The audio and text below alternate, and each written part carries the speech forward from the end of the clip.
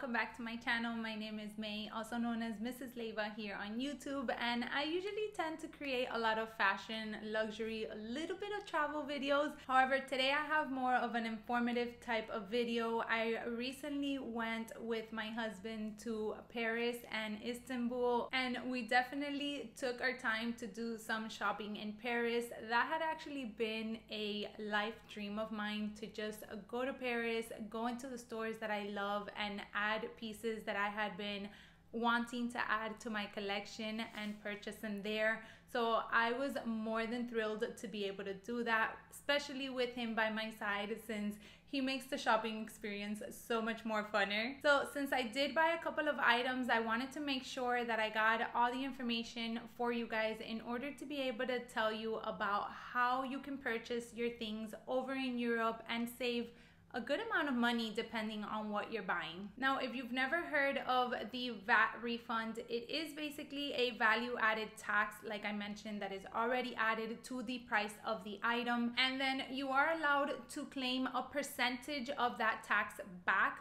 So you're already getting a deal on the fact that the majority of the items are already cheaper. And when I talk about items, I'm talking about luxury goods. I'm sure that you can do the VAT refund on other items that you may purchase throughout your trip in the European Union, but I am specifically dedicating this video to luxury items. So like I was saying, you definitely get a deal already on the majority of the pieces. I mean, you can save anywhere from $500 to a couple $1,000 depending what it is that you're purchasing, and obviously the price of each item. And then on top of that, you go ahead and get back a certain percentage on the piece that you bought. So for me, it's a no-brainer. I would always try to plan my big luxury purchases around my trip to Europe for that reason, because you're already going to be there, and if you can get an additional savings, why not? However, due to COVID, some of the items that I recently added were purchased here in the USA.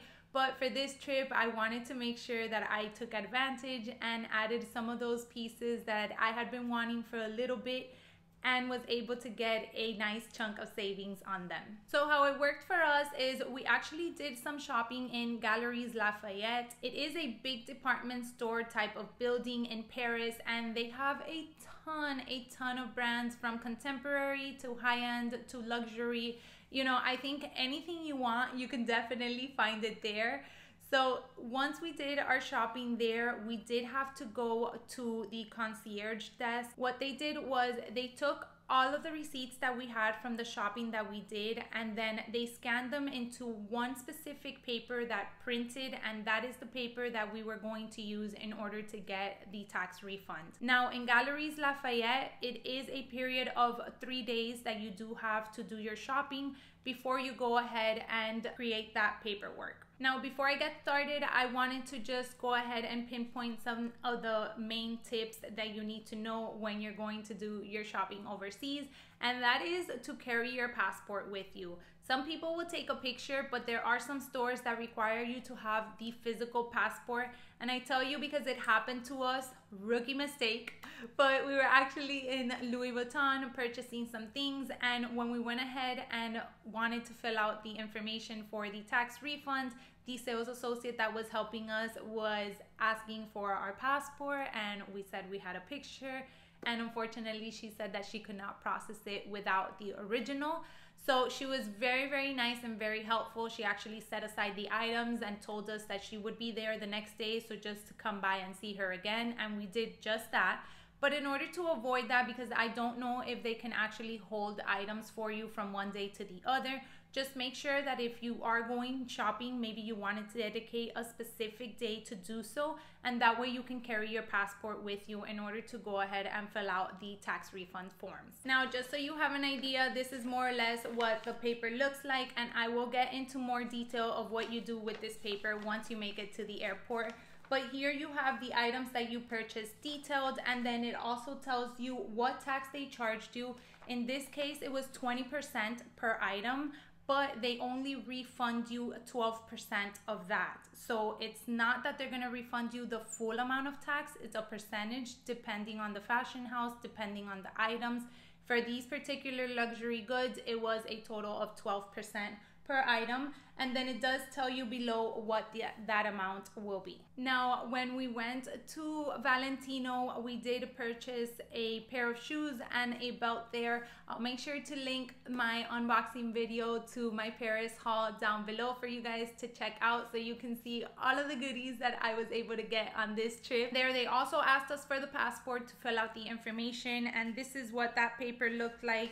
So it was a little bit different than the one from Galeries Lafayette, but it more or less states the same things. You have the items detailed, how much tax they charge you, and then what they'll be able to give you back. So once you've done all your shopping and you're heading back home, on the last point of departure from the European Union is where you will go ahead and file the paperwork.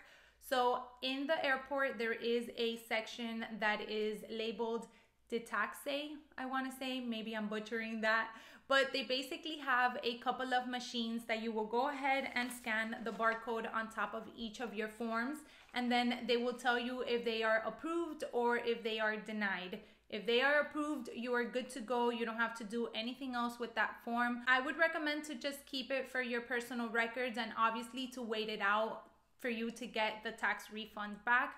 But if any of the forms are declined, then there will be a little cubicle office with an actual person available. And there they might ask you to show them the goods that you bought, or they might just go ahead and double check the paperwork and scan it for you.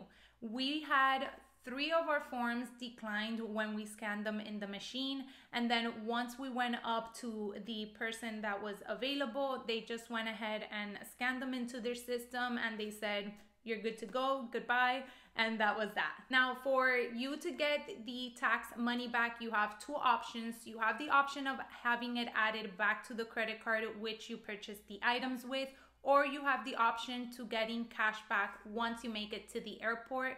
We personally go the credit card route all the time just because you get that additional 2%. If you do choose to get cash back, it is just 10% that they will be refunding for the most part. Now, the tax refund does range anywhere from about 4 to 6 weeks, but we actually got the Louis Vuitton items that we purchased back in, I want to say 2 days. We were actually still traveling when we got that one back. So they can be very, very fast, or they can actually take the full 6 weeks. So just keep that in mind once you're doing the tax refund. Another tip that I did want to mention is once you do make it to the airport for your departure, make sure that you try to have all the goods that you purchased in your carry-on or your personal item. Just because if you do need to show those pieces to the person that's going to help you, in case any of your forms get declined, you do have easy access to them. You will be doing the tax refund paperwork before you go through the security checkpoints into the gates of departure, so you will have all your luggage with you. But if you have it in a fast, accessible place, it'll just be a smoother process overall. All right, so you're all good on the Europe side, but once the plane lands and you hit home, you do have to go through passport control, and then you do have to fill out the form of declaration, I think is the name. I'll try to find a picture and pop it up for you guys, but it's basically the form that you always fill out whenever you're traveling internationally and getting back into the United States. In that form, there is a section to detail what you have purchased and the cost of each good that you have bought. Now, keep in mind, you are allowed to declare up to $800 per person. If you do go over that limit, then that is where they can charge you some sort of fee or customs import fees for bringing in those goods from another country. Regardless of the fact, you're still getting a great deal by purchasing these pieces over in Europe, but do keep in mind that they may charge you an additional import fee once you arrive to the United States. Now, once you have passed passport control, you are good to go and your goodies can be enjoyed. I really feel like if you are planning a trip abroad, to consider, making your purchases there.